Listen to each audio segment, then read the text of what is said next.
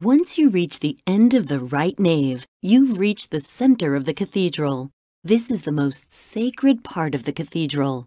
On the right, you can see the cathedral's imposing tomb of military commander Gian Giacomo de Medici, adorned with colored marble and magnificent bronze statues. In front of the tomb, next to the side entrance, just try not to be impressed by the sight of a statue that looks like something out of a horror movie. It is Saint Bartholomew, the saint who was skinned alive and was thus forced to use his shoulders and right hand to hold up the skin that was removed during his martyrdom, and you can see the muscles, bones, and tendons of his body almost out of an anatomy book. Now pause the audio and go look at the two large pipe organs. The organs before you are from the late 16th century, and it won't be easy for you to find paintings more beautiful than those decorating their sides.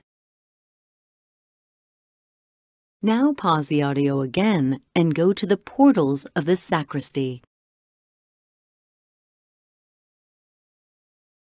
The bas-reliefs depicted on these portals deserve to be appropriately admired. They are refined Gothic sculptures dating back to the 15th century. Now pause again and go to the large bronze candelabrum in the center of the left transverse arm. From a distance, this huge 5-meter-tall candelabrum, known as the Trivoluzio candelabrum, simply seems to be a sacred ornament. But if you look closely, you'll be seriously impressed by the richness of its decorations, which include scenes from the Old Testament, zodiac symbols, images of vices and virtues, and much more. A true masterpiece of medieval goldsmiths.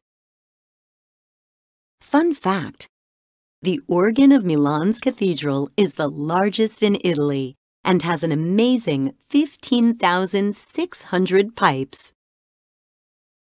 And with this, we have finished our tour of Milan's cathedral and its surroundings. MyWoWo thanks you for staying with us, and we'll see you at the next wonder of the world.